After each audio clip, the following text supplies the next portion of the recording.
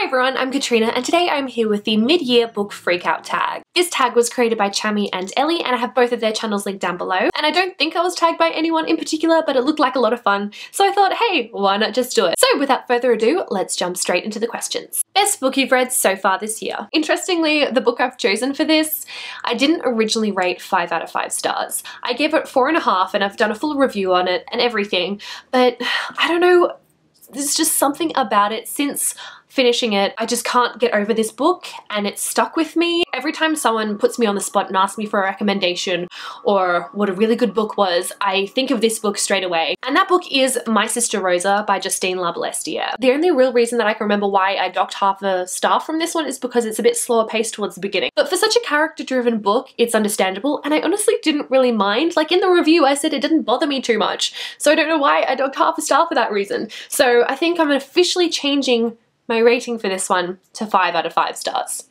because it's just stuck with me. And this is the book that I continuously gift to people this year. I think I've given this book to like 3 or 4 people so far this year. I just want everybody to read it. The best sequel you've read so far this year? This series is, oh, so incredible. I adored Illuminae and I think I kind of liked Gemina the littlest bit more, maybe. I don't know. It's hard to decide. But I just love how this book is so different. It makes for such a unique reading experience and also listening experience. The audiobook for Illuminae was incredible, so I'm really hoping they do a similar thing with Gemina because I'd totally be down for rereading it and listening to it. But this book was just so intense and gripping and there was so much mystery and I couldn't deal with everything that was happening. Like I couldn't react fast enough because so much stuff was being thrown at me and I just get so worked up thinking about this book. It was so good. A new release you haven't read yet but want to. This Savage Song by Victoria Schwab. This book just sounds so dark and up my alley. So it's set in a world where violence pretty much creates monsters. And I think we follow 2 characters who are the heirs to a divided city and I'm pretty sure one of them is a monster. So that will be interesting seeing these 2 and their dynamic. It just sounds so interesting and I really want to get a copy of it. Most anticipated release for the second half of the year. Mainly Heartless by Marissa Meyer and Harry Potter and the Cursed Child, the play. Biggest disappointment. Soundless by Rochelle Mead. This one sounded really interesting, but I was quite disappointed with this book and I did do a full review of this one as well if you're interested in more of my thoughts, but I just was expecting more world building and character development and it just felt kind of lacking. The idea had a lot of potential but I didn't love the execution. Biggest surprise. For this one I'm going to say The Yellow Wallpaper by Charlotte Perkins Gilman. This is a short story that I read for my feminism and literature course and I went into it not really knowing anything about it but I was blown away. It was just so creepy and eerie and I was just really drawn into it. It follows this woman as she descends into madness and it focuses around a yellow wallpaper that's like people moving behind it. I honestly wasn't expecting to have such a strong reaction to the short story and for loving it so much, especially after doing a bit of study on it in my class and learning about why Charlotte Perkins Gilman wrote the story. It just, yes. Favorite new author? J. Kristoff, because I loved Illuminae, which I read last year. I read Gemina this year and they managed to just blow me away again. And I've just started reading Nevernight and that is a piece of art. I love the writing style. I think it's incredibly beautiful. Oh, and the story so far and the world building, it's just so complex. And the way that the world building is done as well. It doesn't feel like I'm being bombarded with information, but I'm being told it in an amusing and entertaining way. So just, I'm loving that book so much and I think just, yes.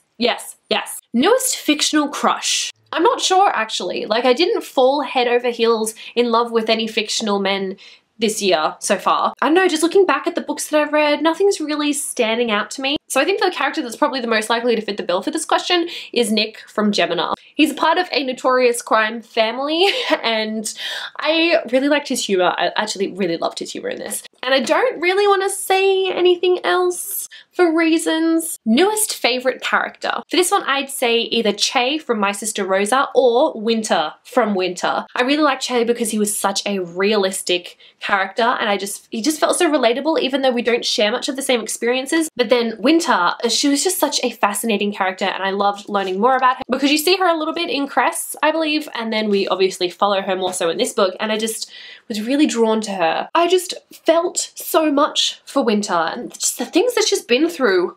Like, Serious hell. Book that made you cry. More Happy Than Not by Adam Silvera. This book kind of broke me a little bit. Very raw emotions with this one, and I was just like, oh. Book that made you happy. For this one, I'm gonna say Alana the First Adventure by Tamora Pierce, just because of the nostalgia factor. It was so nice diving back into this world again and following Alana as she trains to be a knight and all of the adventures she goes on. Like, reading this series again, it just, all of the memories. The most beautiful book you've bought or received so far this year. Rebel of the Sands by Alwyn Hamilton. This is such a stunning book. All of the shine, and I just love the design of this. It is actually stunning.